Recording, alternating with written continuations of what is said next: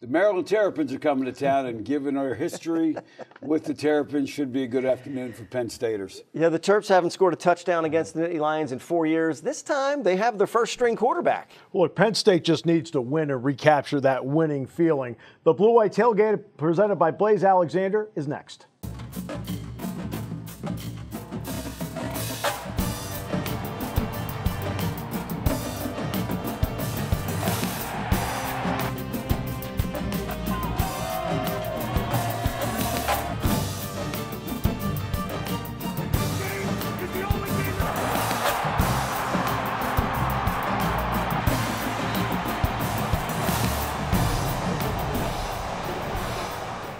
And we welcome everyone to the Blue White Tailgate, presented by Blaze Alexander, Steve J. Todd. The only time Penn State had the ball in the game with a chance to tie or take the lead was actually their opening drive, because eventually they fell back 14-0.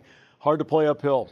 Especially against a defense that can do as much as they do, and an offense as explosive as they are. You're always trying to catch up, and but you know, on to next week. There are some teams you can spot 14 points. Ohio State is not one of those teams, and with that kind of atmosphere, without the help of the crowd, without the help of some of that juice and that energy, it was an uphill battle all day long. By the way, still to come on the show, we have for you Matt Millen a little bit later, the film room a little bit later, but now we're going to take a look at the game on Saturday night.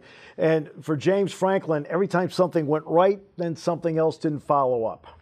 Time, you know, we would get it going on offense. We would give up something on defense. Then our defense would get a stop, and then our offense, you know, wouldn't. It's, you know, based on the question earlier, we just really weren't playing complementary football. And that's going to be an issue. All the parts have to work together, especially when you're facing a finely tuned machine. Yeah, you know, I got to give credit where credit's due. Despite the fact that we were having some trouble, the cardboard cutout fans stayed to the very end. They were in it. They were a good part of that atmosphere. I got to give them credit. Yeah, it was just so strange, wasn't it? I mean, you know, and you think, 100,000 people, Halloween night would have been a great, but it wasn't. And, you know, it just wasn't what was presented to them. And I was a little surprised they didn't control the line of scrimmage a little better. They got beat on both sides. And when that happens, boy, it's just really difficult to try and do what you want to do. Well, Kenny Schierlinger is not a cardboard cutout, and he has our update desk. Following Penn State's 38-25 loss to Ohio State, they dropped to 0-2. The last time the Penn State Nittany Lions were 0-2 was back in 2012 under Bill O'Brien, when they reeled off 5 straight victories to secure a second spot in the Big Ten Leaders Division. As we head the Lions in the league, the Denver Broncos will have to send a thank you letter to the Lash Football Building, as Deshaun Hamilton led the way for the Broncos receiving corps with 4 catches for 82 yards and 1 touchdown. Rookie KJ Hamler hauled in a game-winning touchdown against the Chargers as well, with no time remaining. And Bears wide receiver Allen Robinson II pulled down 6 catches for 87 yards and 1 touchdown in a tough loss for Chicago against the Saints. Penn State and Maryland will kick it off at 3:30 on the Big Ten Network. James Franklin looking to get yet another win against Maryland, a team that he is very familiar with after he spent 8 seasons in 2 different stints as an assistant coach in College Park. Steve? All right, Kenny, so there you go. By the way, that was a lot of wide receiver talent on that screen there, by the way. You noticed that? And Chris Godwin wasn't even on the screen. I know. Wait till he gets back. Yeah, wait till he gets back. All right, so let's take a look at the Penn State-Maryland series to this point. We pretty much know how it's played out. We've seen it in terms of the numbers between Penn State and Maryland over time. Look, Penn State just needs to keep that going, and there's another key part to this. I mean, they just need to go into a locker room and feel good, Todd.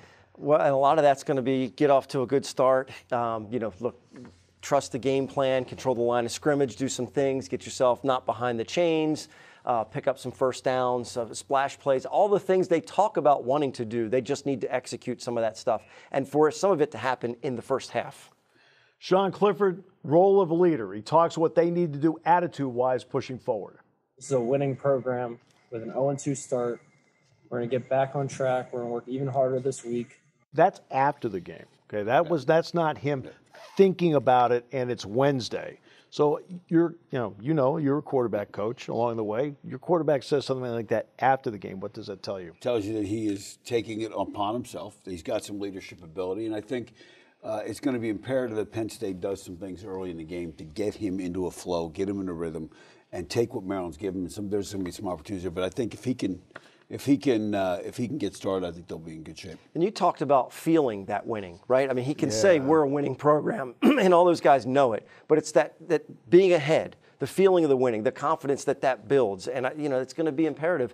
Because look, all is not lost. They've got a chance to make a run here, and look, it's Ohio State and everybody else in the Big Ten, so you can still be the second best team in the Big Ten, but it's got to start this weekend against Maryland. Exactly. You've got to start, this is your line in the sand. Now move forward with it. And that's what they need to do. All right. Coming up, well, we talked about Sean Clifford, so we're going to stick with the Penn State offense. We're going to talk about them in the next segment. Later in the show, Matt Millen will join us from BTN as we continue with Blue White Tailgate presented by Blaze Alexander after this. Welcome back to the Blue White Tailgate presented by our good friends at Blaze Alexander. Game 2 out now with this offense. Jay, you know this better than anybody. Is there a break-in period for when you're putting a new offense in? Yeah, I think what you find out is not only is there a break-in period with the players learning the new system, but there's also an element of a new offense coordinator getting familiar with all the guys and what they can do. I think we're going to see a lot more of that against Maryland because I think they'll be able to do some of the things that they map out and say, we'd like to do this, and might have some more success with that they didn't have against Indiana and against Ohio State because we really haven't seen the identity of Coach Schierlinger's offense quite yet. You see some remnants. You see some things that are familiar from past years, from what he did at Minnesota. I think it's going to really start to reveal itself a little bit more coming up. Well, revealing himself to everybody with his great talent on the field was Jahan Dotson. He's our Offensive Player of the Week. He had 8 catches for 144 yards in this game and 3 touchdowns and was just absolutely outstanding. The 144 is a career high, the 8 catches. Not only that, acrobatic catches, which we'll get to in a few moments because he was something else in this game. In fact, Kenny Schierlinger takes a look at, I don't know all 8, but a couple that really stood out, Kenny. Steve, Jahan Dotson was one of the bright spots for the Penn State offense in their tough loss against Ohio State, reeling in catch after catch, touchdown after touchdown. And he talked about post-game, how each and every target for him is so important. Every time the ball's in the air, it's a chance for you to make a name for yourself, for you to put the team on your back or whatever it is. So I think of it, every time the ball's in the air, it's $1 million. And we got to go cash in. That's what I did today. Early in the fourth quarter against Ohio State, the Nittany Lions needed a spark, and Dotson provided that with back-to-back circus catches with a second snag, going for a much-needed touchdown. And even though Penn State's receivers aren't allowed to make one-handed catches in practice, Dotson looked like a seasoned pro, using one paw to haul in the pigskin. I kind of have to practice that after practice just because the coaches prohibit that at practice. It's 2 hands every time you get an opportunity to catch the ball. So. Penn State's quarterback Sean Clifford spoke about Jahan's determination to be their Forge quarterback throughout last week. And going into this week, he told me he's like, bro, I got you. Like, I really want to make sure that I'm going to give it my all, and you know how hard we've been working. And Todd, I got to give you credit. Up in the press box on Saturday, you turned to me after that first circus catch by Jahan Dotson and said they got to throw it up to him and the other receivers more and make them have an opportunity to go up and make some plays. Dotson made that play, that one-handed snag to get into the end zone. And Todd, I think maybe you should work your way over from the press box to the coach's booth next week. I'm fine and comfortable where I'm at. Thank you, Kenny. I appreciate that. But, there's a sense of that. I mean, you couldn't see the second catch coming, of course, the one-handed grab. But there's a sense that, and I love the conversation that Jahan had with Sean to say, I got you. Because as a quarterback with new receivers around you, you need to have that trust level. And especially against Ohio State, you don't have the luxury of waiting till your guy is open. You have to trust the guy, go up and execute and let them make some plays. And also, there's a lot of times where coaches will want to run to set up the pass. Sometimes there's games you need to pass to set up the run. Yeah. And that really loosened up. You saw Sean actually had some space to run in the second half when he called a draw here and there because of what Jahan Dotson did and what some of the other receivers can do. So thanks, Kenny. I'll pay you later. But it was just that sense, because we saw that in 2016 and with Trace and with some of his receivers. He needs to get to that trust level. No question. And I think, if there's one criticism that you might have had in Sean in week 1, it was he may have been locked on to Freiermuth a little too much, and this gives him somebody else to go to. Dotson was talking to Jack Ham and me after the game, and I asked him about the one-handed catch, and he said, Steve, if I dropped that one, I would have had to do 200 push-ups. So he made it pay off. But Parker Washington has stepped up. It looks like Keandre Lambert-Smith. So they're starting to maybe round into a wide receiver core now, and not just Freiermuth, not just Dotson. It looks like they've got other parts now. Part of that is the quick release. They took advantage of some crossing routes, some slants. He had a little bit of quick throws to get it out, to build that confidence. He's not getting hit. There's not a guy right in his face. And doing things to let those guys shake their defender to get open. They weren't creating a lot of separation for some of that part of it. So you saw the passing game developing. You saw it starting to develop. And look, they were down 14-0 and they outscored them technically the rest of the way. So there's some confidence to take from that Buckeyes game. And, we'll see what happens as it moves forward. So now we're going to see those parts come into play with our Sign Stop drive of the game, brought to you by our good friends at the Sign Stop.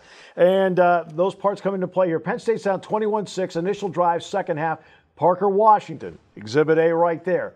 Now, Keandre Lambert-Smith, Exhibit B right there. The ability to spread the ball around, and then finally when he needs to go in the end zone, Dotson on the in cut makes the touchdown catch.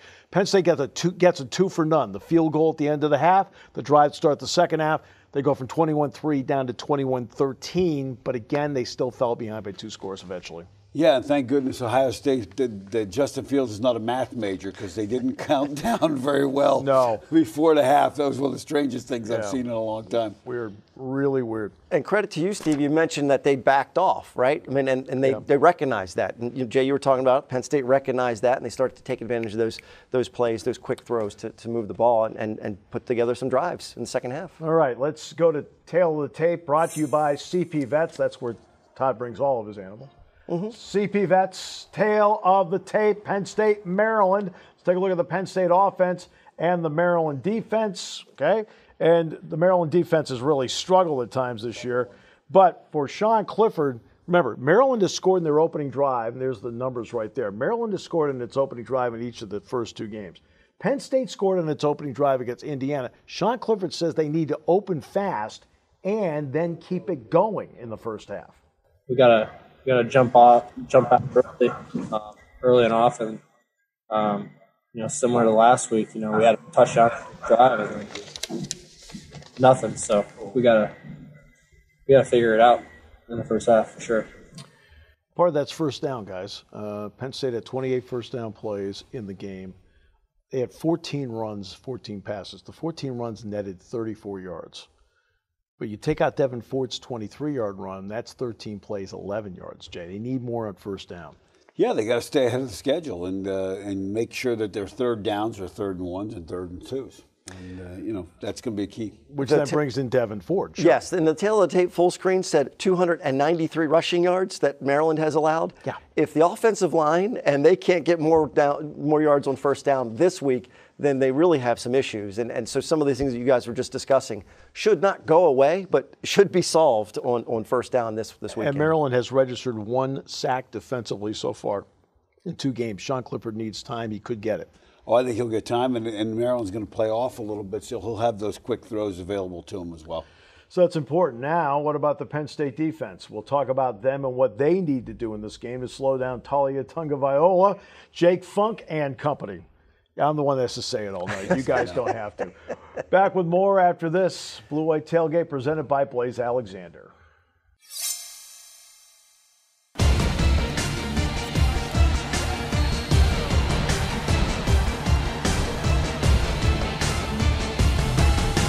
All right, welcome back. We're going to talk about defense now for Penn State. And it seemed like, especially the first couple of drives, they weren't in sync, especially with what Ohio State was trying to do.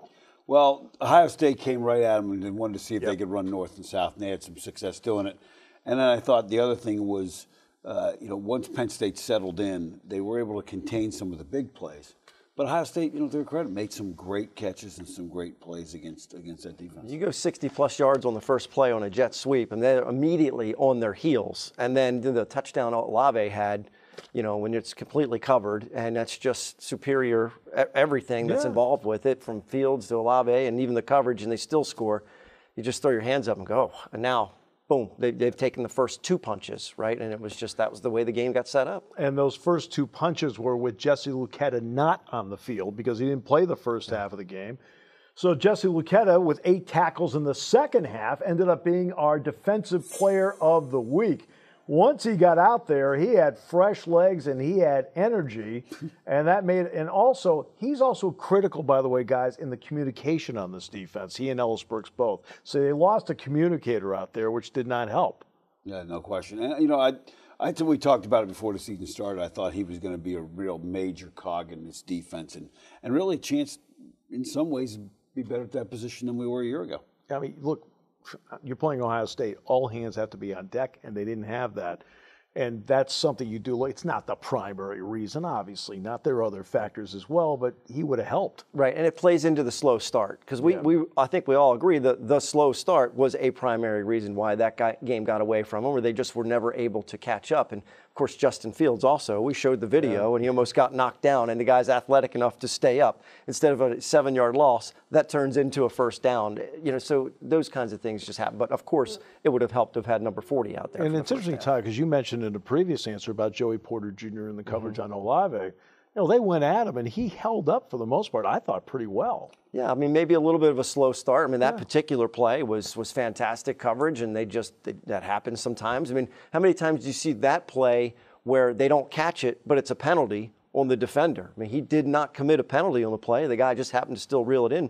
But I know you had mentioned, Jay, he started off a little slow, but you were impressed with what he did after that. Yeah, they went after him. Again, you pick your poison. Am I going to go after Fields, or am I going to go after Joey Porter Jr.? He's the young guy. I'll see what he can do. Exactly. And they did have some success with him early, but he made some adjustments and made some plays in the second half. And I think one of the other thing that was really strong was he made a lot of one-on-one tackles. Yeah. When they threw the ball short, he came up and made a tackle. Brandon Smith, by the way, in the game after being shut out tackle-wise in the opener at 5, a sack in the game, 1.5 tackles for losses. Now let's get to the tail of the tape, presented by CP Vets. All right, and when you look at the tail of the tape, the Penn State defense and, hey, look, the Maryland offense has generated some points. You know, which one's going to show up? That's the big question. The one that scored 3 or the one that scored 45? Nobody knows. Yeah, 45, yeah. You know, the interesting thing is they hadn't scored a point in the second or third quarter. They didn't, in the second or third quarter against Minnesota, they didn't score. Wow. They scored 21 in the first. Then all of a sudden they remember what they did in the first and did in the fourth, and then in overtime. It's crazy. It really was. Yeah, and that 37 on the tail of the tape sticks out. Do you want to throw out your 1899 stat? No, I'm not going to throw that one out. You're not going to throw that one out? I was not alive then. Steve may have. I think Steve called one of those games. I did with the Duquesne Athletic Club. Yeah, that was me. Good crew. They've given up 35 too many times in a row, 35 plus, and I think that's going to start to get corrected, obviously, as we get a little deeper into the schedule. But that's alarming to see 37 points the first couple of games. That means that's a lot of points you got to score to win the game. So. And look, you're going to need help from everybody in this, including the safeties. James Franklin was asked about the safety play earlier this week. You know, obviously, when you go back and you watch that tape and you talk to Coach Banks and you talk about the production that we've had at the safety position, not just at that position, but really across the board. At every position, I think we're capable of playing at a higher level. And they'll need that. I mean, not just this week, but I mean, moving forward, you're going to need that consistency at that last line of defense. Yeah, well, look, before the season, there was a lot of talk about this secondary being one of the better ones in a long time. Well, you know, it's time now for them to put up and show that that's the case. And we just mentioned, we all feel they're well equipped on the corners, right? I mean, if they're going to pick on Joey Porter, who's obviously a talented guy, that means there's a lot of respect for Tariq Castro-Fields. And so the safety help has to be there to make the secondary whole. Yeah, and I know you asked about the touchdown pass, the second one to Olave, where he reaches out and just makes a great play. And you asked me where the safety help was in that. Yeah. Like, I'm supposed to know? Yeah. That's the main question. It was rhetorical. Okay. There wasn't an answer for it. I just wanted to make sure. All right, so coming up, still to come on the show, Matt Millen. We'll talk with him. He'll do the game with Lisa Byington this week on BTN. And the film room is coming up next. Jay will delve in and break down some tape and take one of your questions in a moment on Blue White Tailgate after this.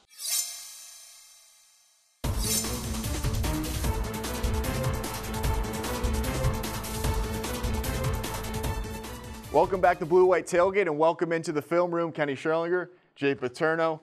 Maryland-Penn State. Penn State's done well against Maryland, and I mean, well is an understatement. Yeah. You name it. So let's start off with this Maryland offense. They got 2 of 2 out there. Yeah. His little brother. So what are the Terrapins looking like on offense here? Well, let's talk about that because they go from 3 points against Northwestern, is a really good defensive football, and 45 points. So let's get into some of the basic things that you at home want to be looking for come Saturday. One of them is the RPO. Now, everybody talks about the RPO over and over and over again, and they're going to run it. They'll read linebackers. They'll read a bunch of other things. They'll also read safeties, and Penn State likes to get their safeties involved. And when they come off that fake, that safety comes down, they're going to try and sneak that post in behind them. If you take a look at the video, you'll see how this works out for them. Again, nice hard fake. They're block and run. They have a chance. Their running back has had a really good game Friday night. So you got to play that, and there's the safety, and right in behind them goes the post. So again, one of those things you got to look for. They also do a little different version of it, what I call a quarterback RPO. Now they're going to show a screen pass to the front side. He's going to look out there. If he has the screen reading these guys, now he's going to throw the screen. If he doesn't have the screen, if the whole defense flows over there, now he's going to run backside. He's also got a hitch outside if he wants to throw it. So let's take a look at the video on this. And I think one of the things that's different about them this year offensively is they have a quarterback who is healthy, who's got the ability to do these things and can go get himself 15, 20 yards and move the chains. The other thing that they're going to do to Penn State is their run game, they like to get inside with pull and kick out. And with Penn State playing wide defensive ends, they're going to be susceptible to that, which then puts pressure on the linebackers when there is some separation. So take a look at the video on that. You'll see the backside guard and the backside tight end off the ball come out, kick out, and they get their running back going north and south. And that's where he's really at his most dangerous, because if you're spread out a little bit and your safety takes a little bit of a bad angle, he can suddenly make it a good big play for him. The other thing they've done a nice job is they have not given up a lot of sacks. Part of it is they do a nice job up front against the blitz with that offensive line, and they get the ball out quickly. And that can be frustrating for a defense, but take a look at how they do this here. You're going to see a blitz come on the video. You're going to see a blitz come late. They pick it up. They get the ball out in a hurry, and now he makes a play, breaks a tackle, and now turns into a touchdown. And Penn State on the outside is going to have to make those tackles one-on-one. Now let's take a look, talk about their defense a little bit. They've had a lot of problems on defense. They've given up a lot of points that we talked about. Why is that? Number one, up front, opposing offensive lines have done a nice job of creating movement up front and causing them to lose their gap integrity. So when you see this, you're going to see on this run play, Minnesota's going to move that offensive line up front. The safety's going to come up, and they're going to lose their gap. So take a look at the video on this one. And when those kind of things happen, that's when you get big plays. And hopefully for Penn State on Saturday afternoon, they'll be able to create that movement, get the ball north and south, and make some big plays. The other thing you want to look for on Saturday as well is the matchups with the wideouts. Again, Dotson had a great game. So obviously they're going to be very, very concerned about that. That means the other guys are going to have to do some one-on-one thing. Take a look at here. When we look at this, you're going to see it out and up on this against their corner. They play a lot of off, which means they're susceptible to double moves. Here's a quick double move for him. Take a look at this on the video, and you'll see 2 shots of this. You'll see the wide shot, and then we'll have a nice shot of the isolation shot where you'll see the out and up on this one. And again, Penn State, if they have time up front, they'll have a chance to make those throws down the field. The last thing we'll talk about is when they get into packing the front up front. You're going to see 8 guys around the ball. One of the things Penn State has got to be able to do is take advantage of that when there's 8 guys around the ball by getting the ball to their wideouts, getting people open downfield, and moving people up front like Minnesota does. So let's take a look at this one on the video as well. Again, 8 guys around the ball. They're going to try and jam things up. Their middle linebacker we talked about is an effective football player. If Penn State can get their linemen onto him and start to move that line and get the linebackers, they're going to give Maryland a lot of problems. And that takes us to the question of the week. This one is from Ryan from Hershey, and it's a little bit different from last week with the film. He asks, how much did you pay the county to get the 4-9 ballot yesterday? We saw your tweet. Okay, let's tell the story, and we'll show the tweet on the screen here. So I go at 6:30 to vote on Tuesday. I get in line, and it's by 7:05. I'm there, and I turn in my ID, and they look at it, and they call it out, and the guy yells the ballot number. I don't pay any attention. Next thing you know, she says, Joseph Paterno, which is my given name, my birth name. She says, Joseph Paterno, number 409. And everybody in the room kind of stopped and went, wait, what? And I said, did you just say 409? She goes, yeah, pretty creepy, isn't it? So even though I was there early, I was not the 409th person to show up. But you know what? It's if that's the least controversy we have this week of the election, then we're all good with that. So it could be a good omen for whoever you voted for, or possibly for Penn State coming up this week against Maryland. So we'll see how that goes. I think it's a good omen for football because, look, let's stick to football and not get into this, but I think it's going to be a good week, good Saturday afternoon for Penn State and Beaver Stadium. And I think the cardboard fans will leave happy. And as a reminder, make sure you send in your questions, and you can win a book or a new copy of Jay's new book, Hot Seat. Thank you for joining us on the Film Room. We wrap up Blue White Tailgate when we come back.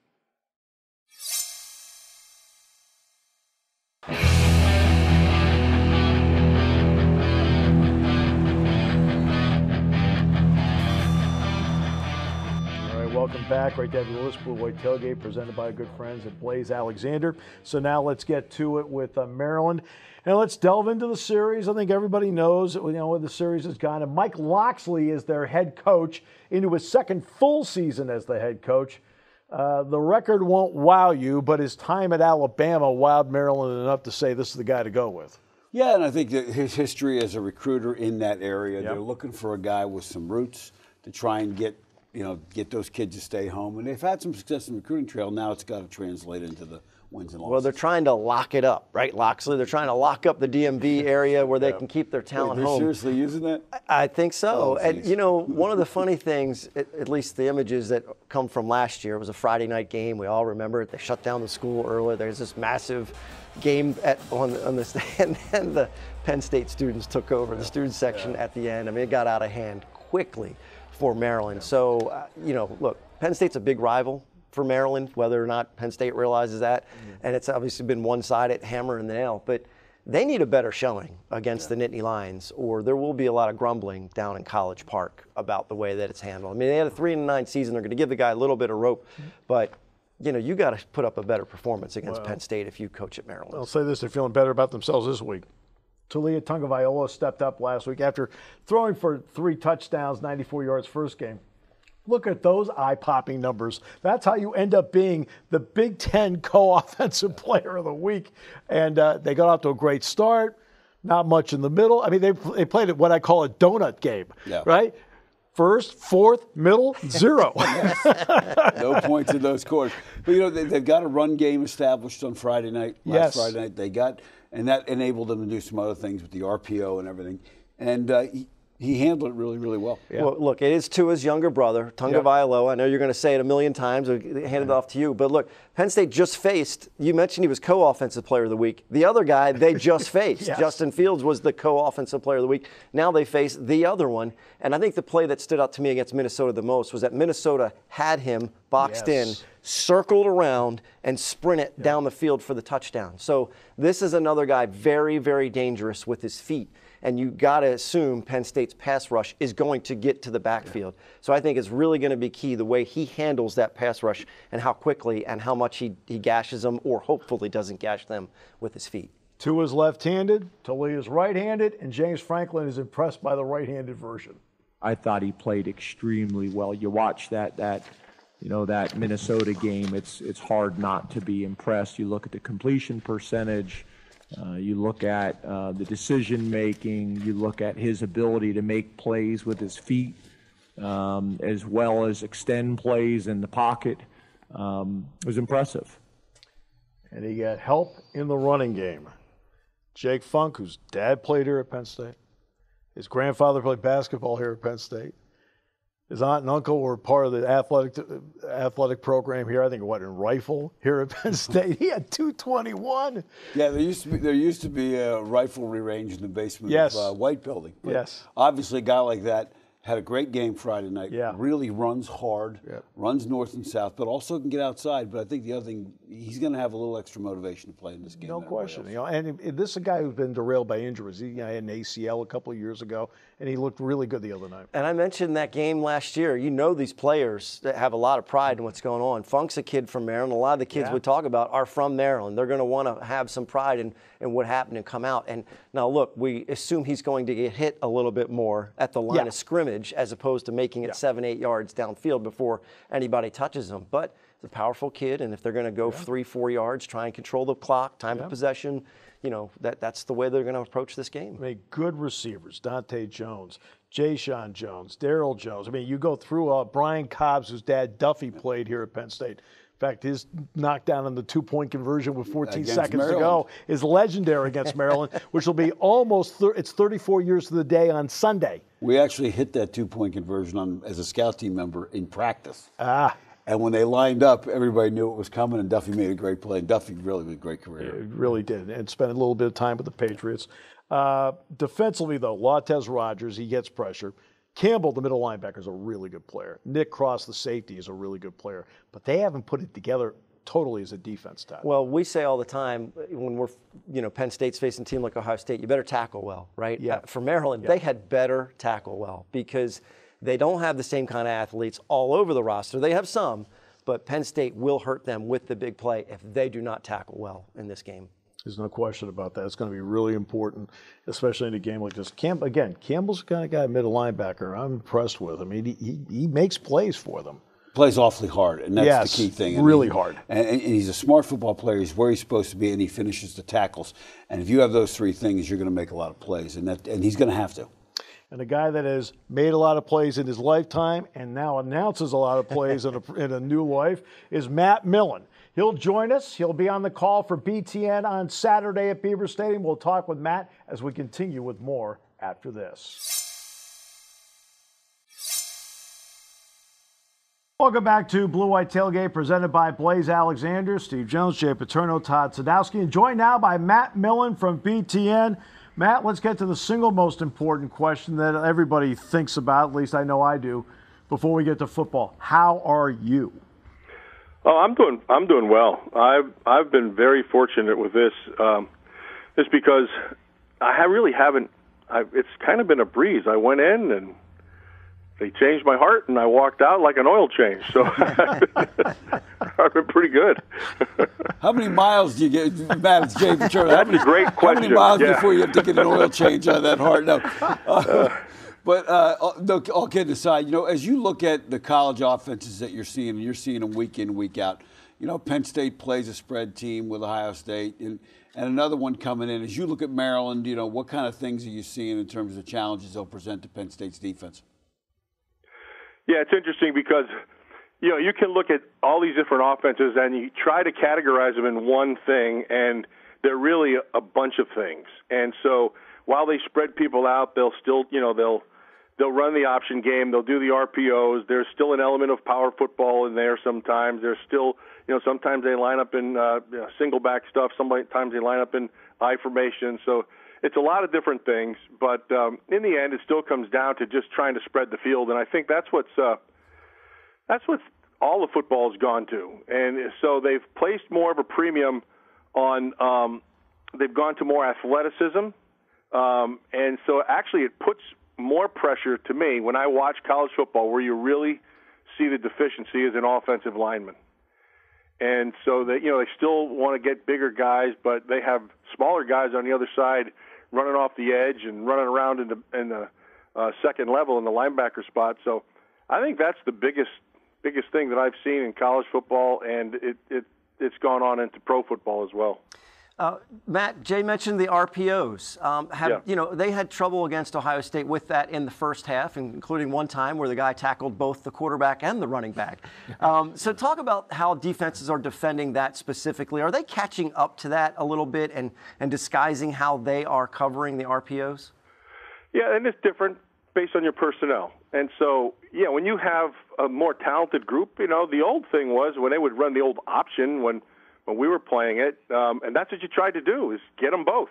And, there was always that mesh point that they would always try to, read off of. And so you just tried to take the running back right into the quarterback. And sometimes it worked, and most of the time it didn't, but that was the aim. Now, the reads are coming from different places. So as Jay could tell you, the RPO thing's a little bit different. Sometimes they read a defensive end, sometimes a defensive tackle, sometimes a linebacker, sometimes off a safety. It depends on a lot of different variables, but essentially it's the same thing. And so it really comes down to the personnel you have offensively doing the thing. It still comes down to decision-making with the quarterback and also the defender. So, sometimes you get a little more athletic guy that you're trying to run it off of, and it's not as successful. And sometimes, they make mistakes. And so really that's what you're running it off of. Matt, some conferences obviously have fans. The Big Ten is not having fans this season. Now, for Jack Ham and me, the one point when they ran out through the tunnel, I felt like Harry Doyle in Major League, as they're running out onto the field. So what's it been like, for you to be in those kind of atmospheres, but also what has it meant for offenses on the road that they don't have to deal with it? Well, I think that's a positive for when you're on the road because you can communicate really well. I mean, really, honestly, to me, the most annoying thing in the games right now is that fake crowd noise they pump in. And some places they have it really loud that you can't even really hear through your headset. And last week it was down a little bit. And so I enjoy hearing all that stuff. I love listening to the calls. If you can, I'd like to hear the stuff at the line of scrimmage, but they kind of turn the crowd noise up a little bit. It's different. It's different, but hey, look, it's what it is. So that's what you have to deal with. And so that's the way the game's played right now. You do have to bring your own energy. You are going to have to, adapt and overcome. That's why you play. Matt, it's been a while since you played, but give us one memory or something that you really hold on to when you look back at Penn State. One game or one moment, maybe it's senior day, whatever it is. Just give us something that you hold on to. From Penn State, honestly, it still comes down to the guys you played with, the coaches you were under. I have very, very fond memories of your dad. There's arguments in there, and there's getting kicked off the fields in there. But hey, you got off light, Matt. I got kicked off a lot worse than you did in the house. Exactly. But look, this is just what I think. And so when I think back to Penn State, I think about the guys I played with. And then I also think about our coaching staffs. And so, I think about JT. So JT White was the guy who called and he coached me, and the guy was very. Now, you people who know him won't understand this, but JT was really fun to be around in a JT sort of way. Yep. He would say some of the things you'd look at him like, "What language is that?" You didn't have any idea. And your dad, your dad was consistent. Your dad was strong. Your dad was, he was definitive. I like that. Yeah. That's, you can argue with him. That's fine. He loved the great arguing, as you well know. But he was, he was a guy that he was the face of the program for years, and he ran tremendous programs. So that's the stuff that I think about, not necessarily games. I guess if I had to pick a game, I would probably, just right off the top of my head, the first game that pops into my head is the '78 Sugar Bowl. Yeah. And I remember how devastating it was. At the time, you just think, I can't believe we couldn't get in from the 1 yard line. Oh yeah. and then it's gone. It's football. It was a great time. Always great work. Always great to hear from you, Matt. All the best. Can't wait to have you here this weekend. You got it, guys. Look forward to seeing you. Take care of yourself. Yeah. All right, Matt. We'll come back. Good, bad, the ugly as we continue after this.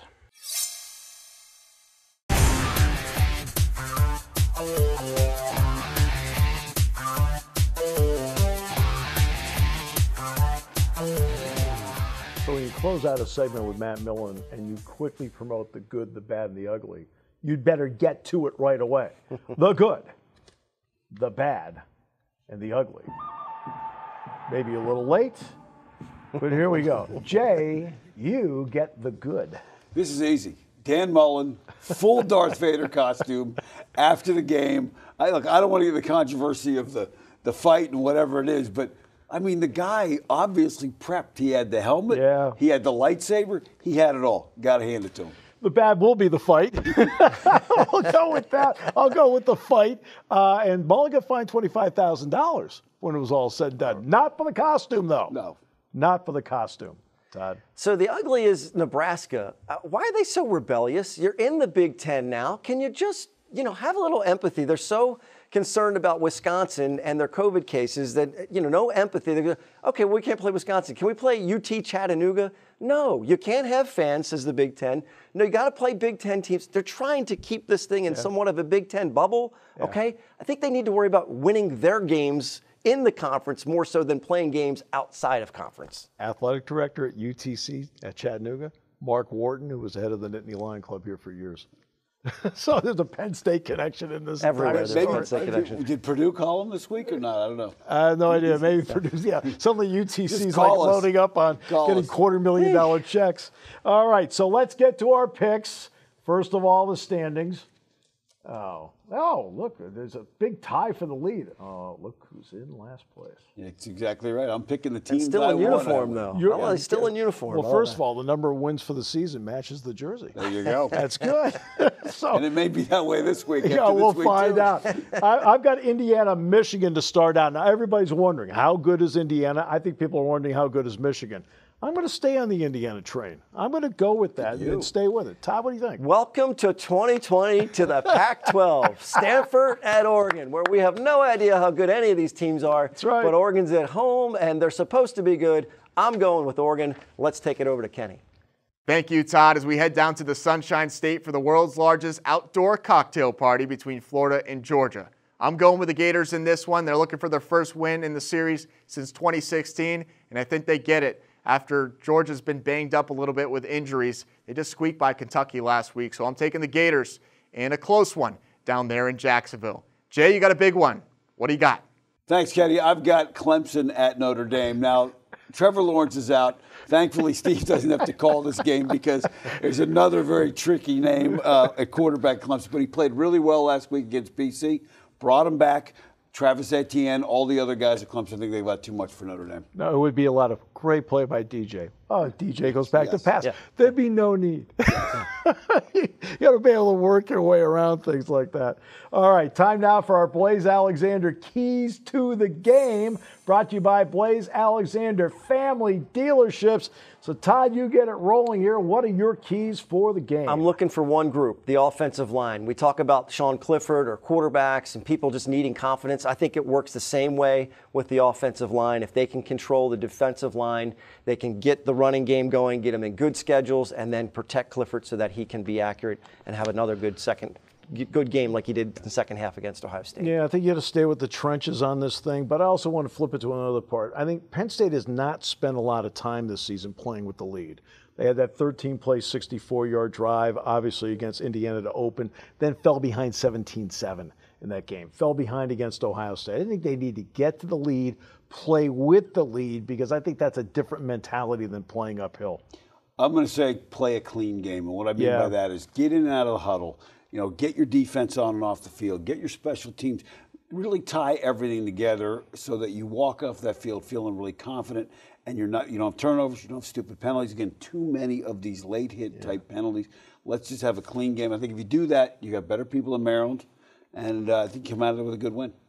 All right, so Penn State goes for that first win, one they really need coming up Saturday at Beaver Stadium as they take on Maryland. Maryland comes in feeling pretty good about itself. We feel pretty good about ourselves. For Todd, Jay, Kenny, I'm Steve. Thanks for joining us on Blue White Tailgate.